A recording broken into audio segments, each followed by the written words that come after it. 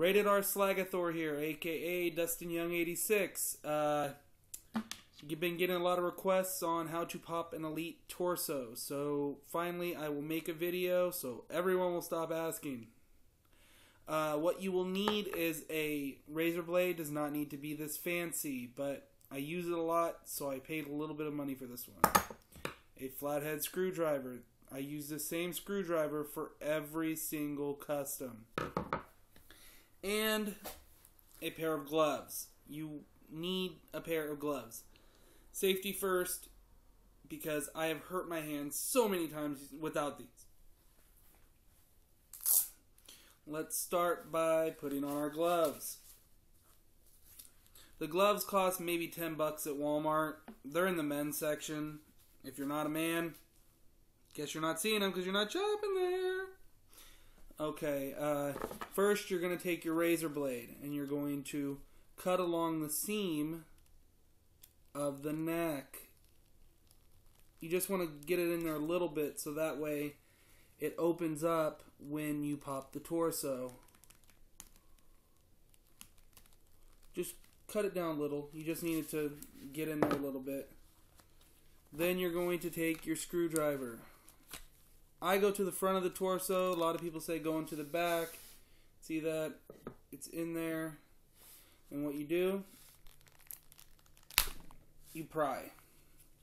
Sometimes one side doesn't work, so you got to go to the other side. Hear that magical sound? That magical sound means that this torso is now opened. And just like that, we have two parts of a torso.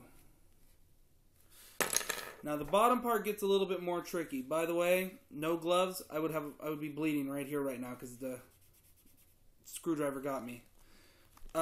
Next part, you're going to take the razor blade. You see the seams right here on the side. You're going to cut down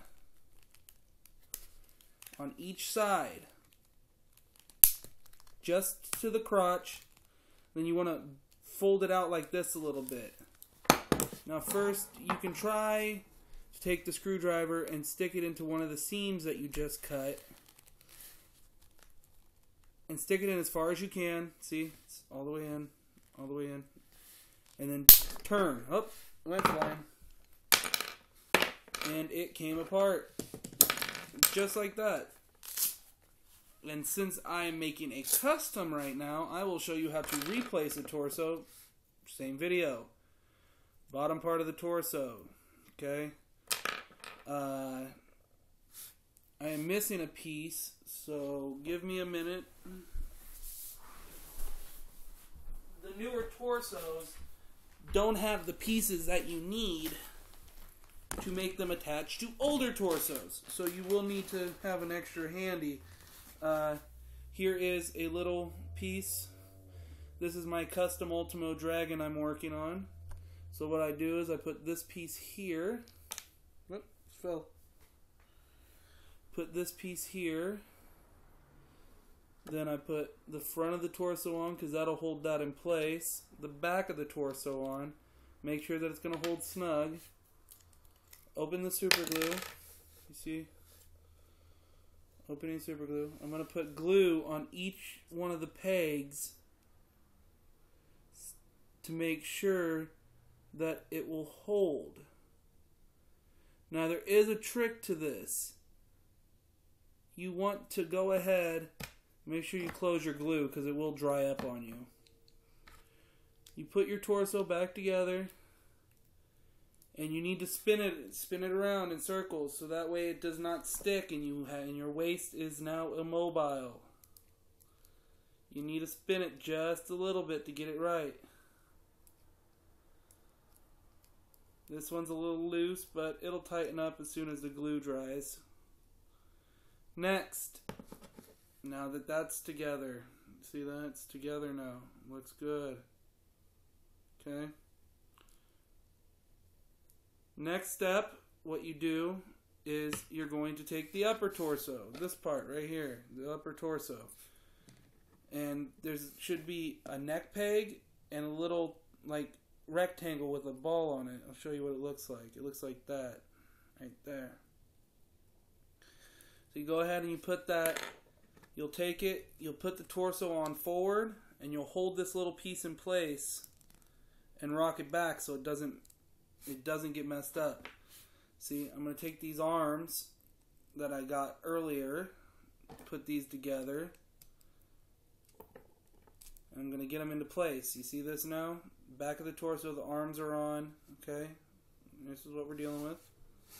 You take your glue, and again, you see the pegs. We're going to put glue in the pegs. That just, people say not to do that, but I very rarely take my customs apart, so I feel safe doing it. And my customs tend to hold better that way. I mean, you don't have to put it on the pegs. You can put it along the seams. Whatever way you want to go about it, but Mattel glues the pegs. Well, they're supposed to anyways. Half the time they don't even work.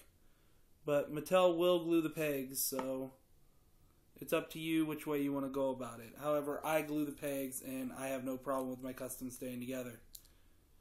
Then what you're going to do is you're going to take the back half and snap it on. Make sure your seams are closed on both sides. Make sure your arms are in. If you need to push a little to make sure that everything goes together smoothly.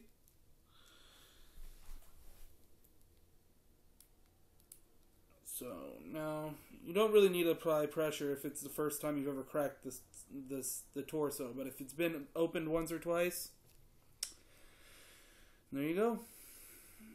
There is now an Elite Ultimo Dragon waiting for his head and chest plate. Ready to go. Look at that.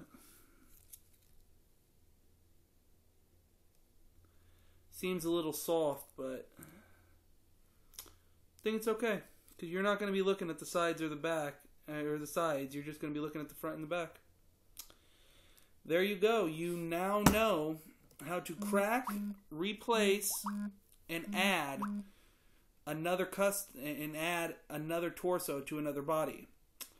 Once again, follow me on Instagram, DustinYoung86. Hit me up on paulbonomo.proboards.com, Rated R Slagathor. Need any more tips? Just send me a message. Thanks, guys.